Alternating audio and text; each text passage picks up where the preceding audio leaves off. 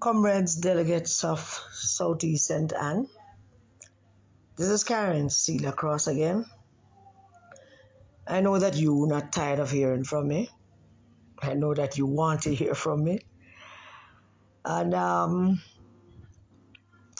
just sending you this little voice note to update you on what is happening this side of the country. As we speak right now, inside the People's National Party, there is an active engagement of your Member of Parliament, Lisa Hanna, to get her to stay in politics, to get her to reconsider her decision. And all of us want her to reconsider her decision. Most Jamaicans do. And we hope that she does reconsider and stay. But inside the People's National Party, they are trying to convince her to reconsider and for them to send her to another seat. Let me repeat that. They want her to return to the politics, stay in the politics, but they want her out of Southeast St. Anne, and she should go to another constituency. Just to say that churns my stomach because it stinks. It's a dirty trick. It's a nasty little dirty trick that them in there trying to play. After Wizzy, Denzel McDonald, Wizzy, and Lydia, and Garrick, and Bell, and Ware, after them mash up the constituency, headed by Paul Burke and his wife, Angela Brown Burke. Let me remind you, Southeast St. Anne, that Paul Burke had wanted the seat originally for his wife.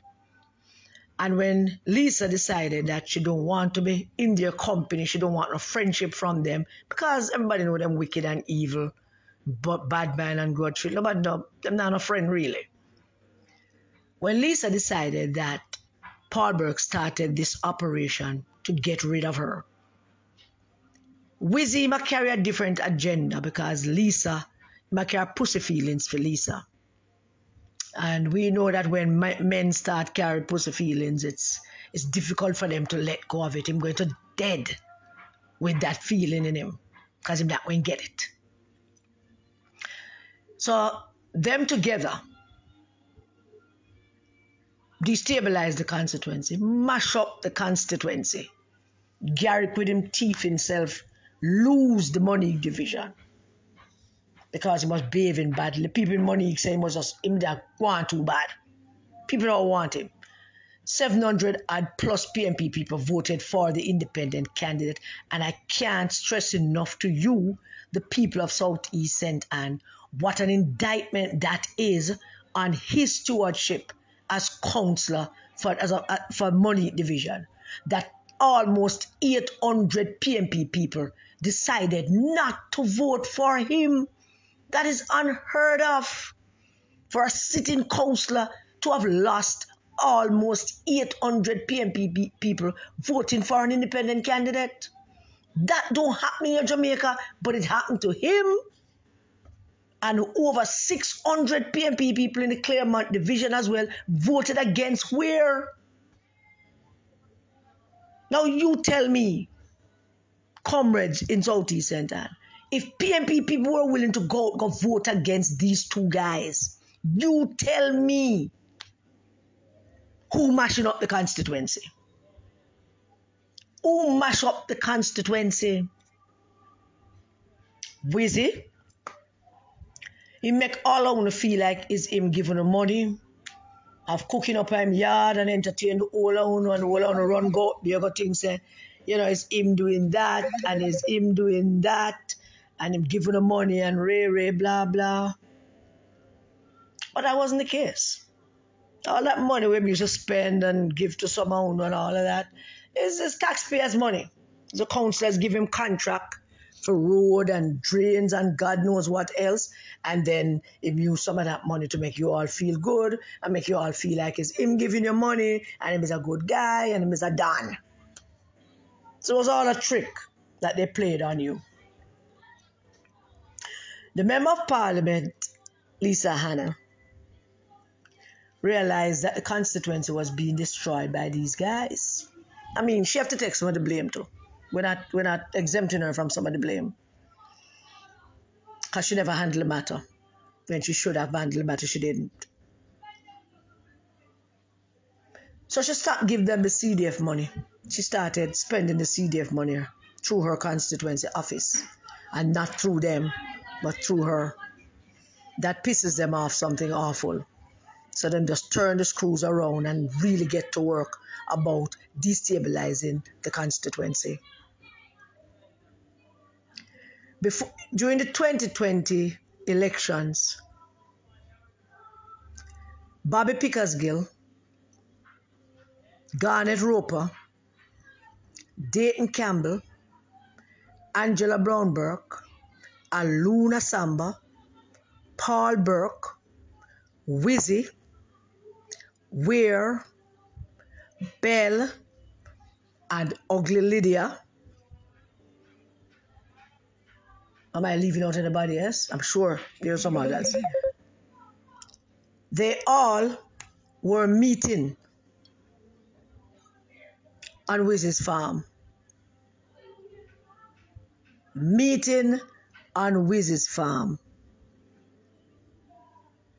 Bobby Pickersgill, Garnet Roper, the councillors, all of them, Paul Burke, Angela Brown-Burke, Peter Bunting, Dayton Campbell. The only reason I'm not calling Ian's name is because I can't verify his presence. I can't verify Bell's presence either. But all of them was there. And their meetings were about making sure that Lisa Hanna did not win the elections. That was what the meetings was about. Making sure that she does not win. But she won anyway by 31 votes. They were very upset about the fact that she actually won by 31 votes. They were hoping that she would have lost. All of them. Because they wanted out of the politics. Out of Southeast St. Anne. Now after they did that, they know, and she sent that letter to say that, she's not going back. Now, they want her to take another seat. And if she should ever even consider that, it would destroy her reputation and her credibility. She ought to stay in Southeast St. Anne, and you and her and those who are willing should build back Seymour Mullins' constituency. That's the only deal she should make. She shouldn't engage in no conversation with Mark Golding and Dayton Campbell them about moving to another constituency.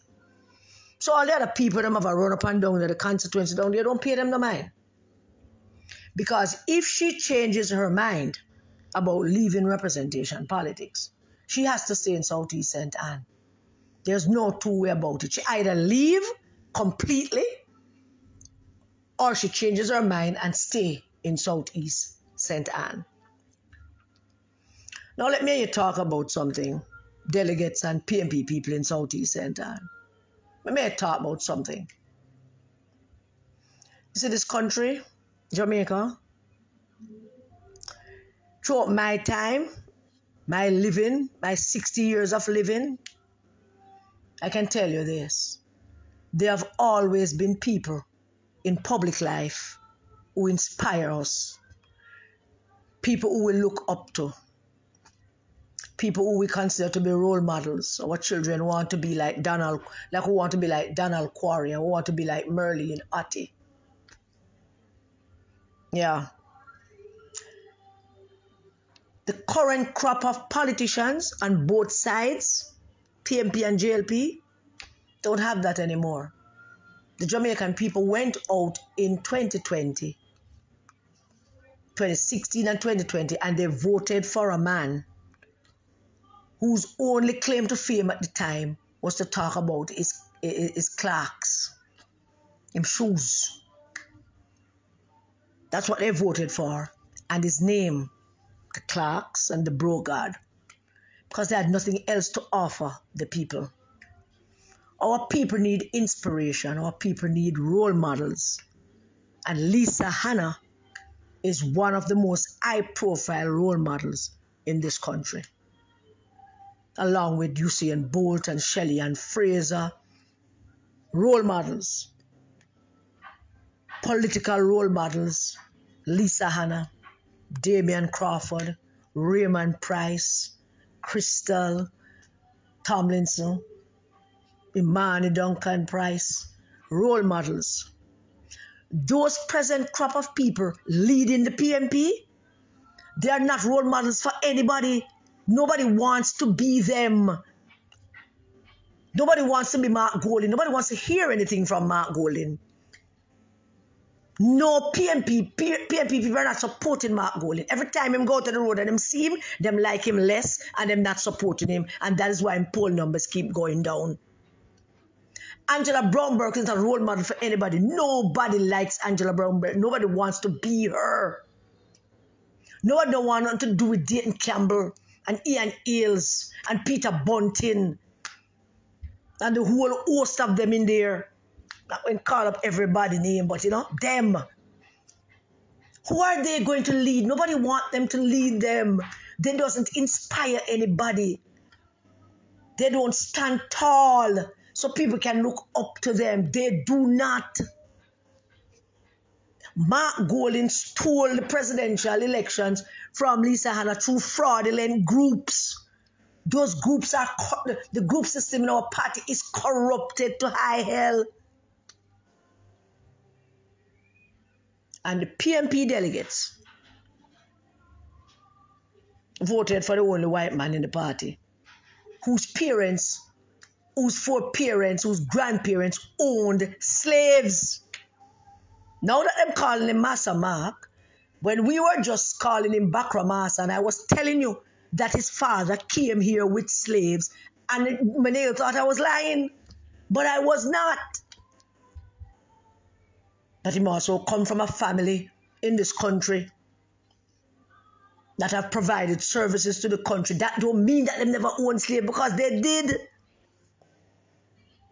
When you go back into the history book, 1400 slaves were owned by that family, Mark Golding's family. And you're going to ask the descendants of slaves to support and vote for the descendant of the slave owners.